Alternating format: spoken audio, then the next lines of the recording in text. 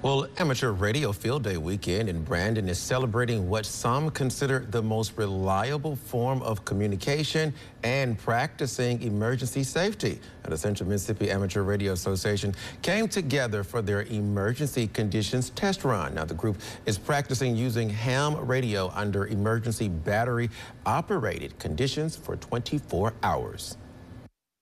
We want to make sure we can put our equipment together and make sure everything works, because we can establish an independent communications network with just running on batteries. We don't have to have electricity, don't have to have plug it in the wall, and we need to practice and make sure it's going to fly.